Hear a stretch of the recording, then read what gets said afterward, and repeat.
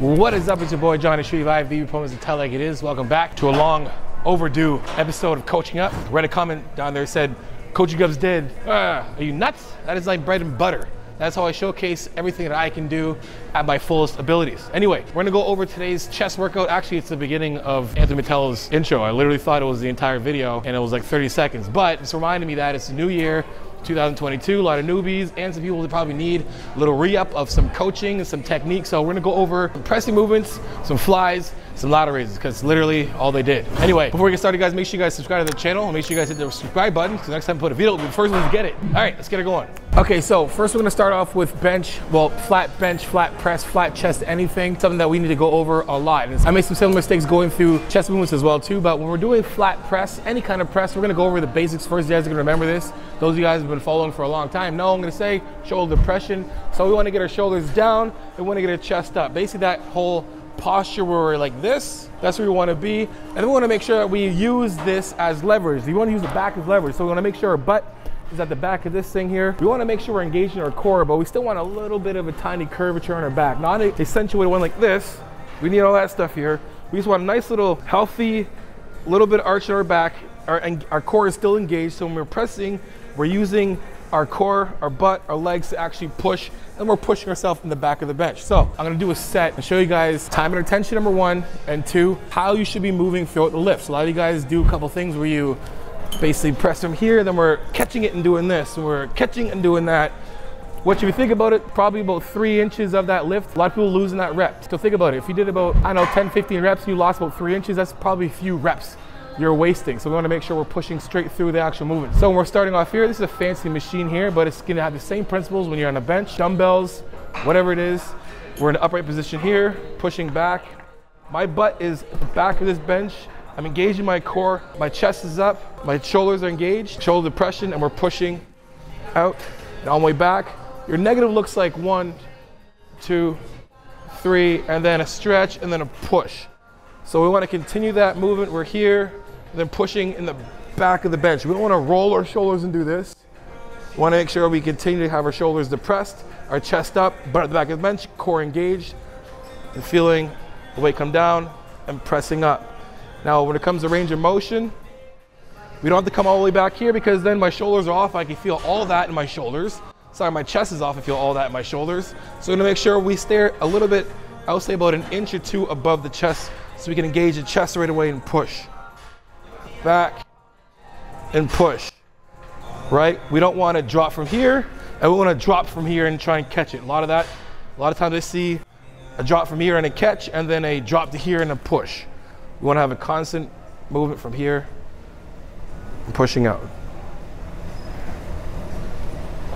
Push. 1, 2, 3, push. One more rep. Stretch it back and push. So we're in a upright, another vertical pressing machine, but this is a incline press. I want to go over this because a lot of people get this machine wrong. So I've done the same similar mistakes in the past in terms of where my chest is in relation to the handles and as well as the actual back of the bench. So for the most part, a lot of us are kind of doing this. We're slid up a little front, we kind of slid to the front of the bench a bit. Our chest is up high like this, and we're pressing and we're doing all this stuff right here.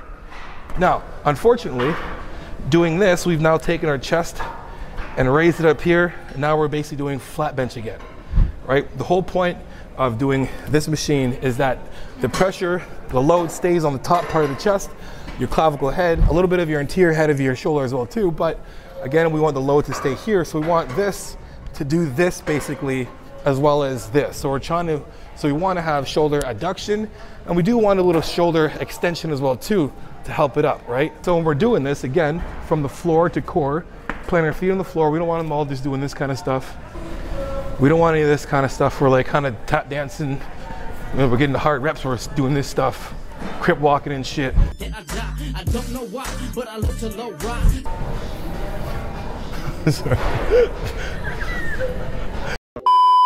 Anyway, so from floor to core, we want to make sure we're pushing our feet into the ground. That's where we're going to get most of our leverage from, the kinetic energy, right from the floor, all the way to the butt, pushing back of the seat, firmly on. A little bit of a nice curvature in your back, not a lot. We're not doing this.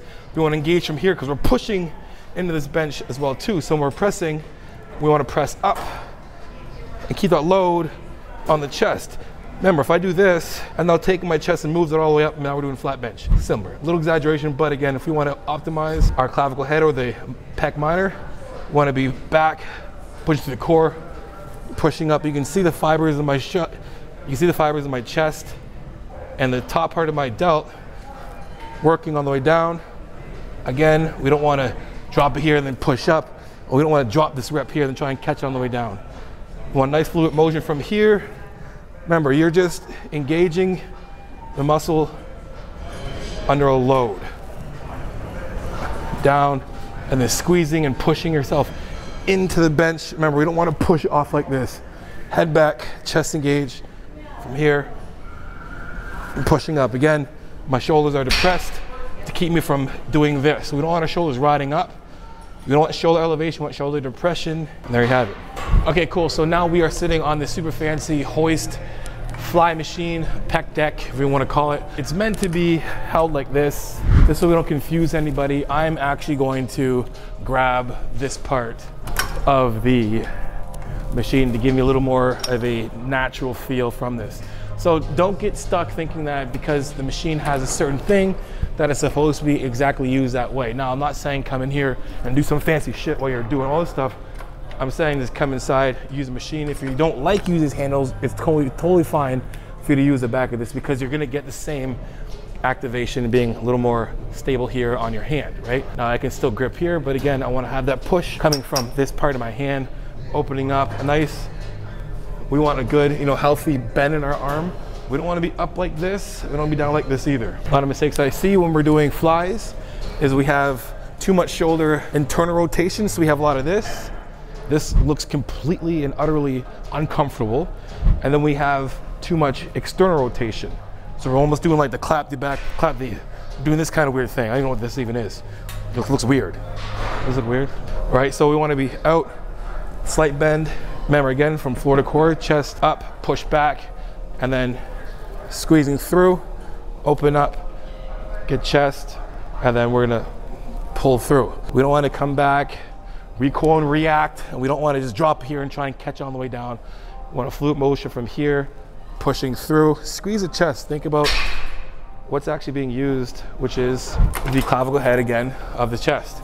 So if you think about this movement itself is primarily the chest movement, because your chest, connecting from your clavicle head, your sternal head, your intercostal head, we're gonna come to your humerus and it's gonna pull this shoulder in. That's its job, is to do shoulder adduction. So this machine here is doing exactly what the chest is tended to do, which is pull in. So think about pulling in from your chest, open up and then engage your chest when you pull in. Mike Wick likes to say something like, almost like ease into the press.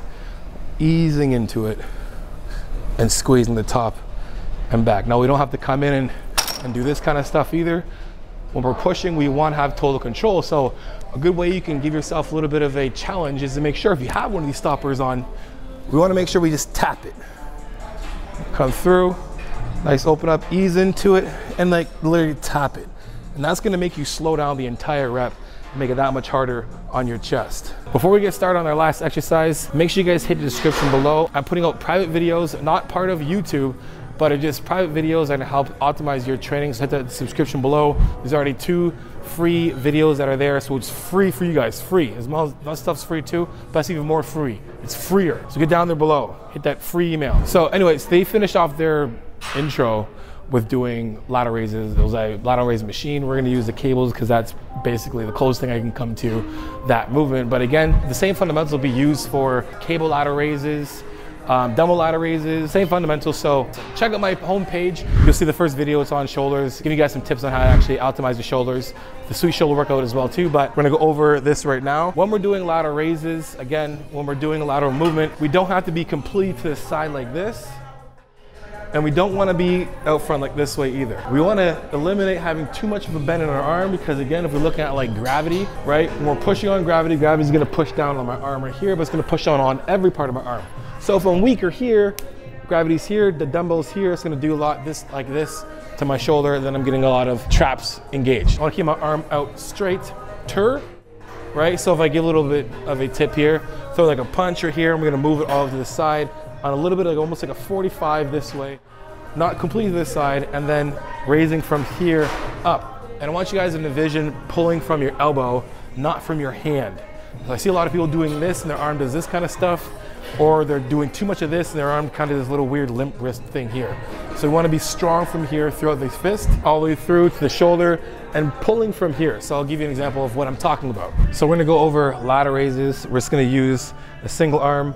We're not gonna use the same machine because we don't have the machine here, but the same fundamentals are going to be across the board. We're doing dumbbell ladder raises, cable ladder raises, machine ladder raises, whatever. Either way, if you're doing it with a cable, I recommend putting your inside foot through, stepping through, so you have a nice pathway for the cable to go up and not hit you in the groin. And from here, we can have a little bit of a lean to clear way through, and then having tension already on my shoulder from here, and then we're gonna pull up and down. Remember, we're trying to pull with our elbow. We're not trying to pull with our hand and do this, right? We wanna pull straight up, and think about pulling up and out.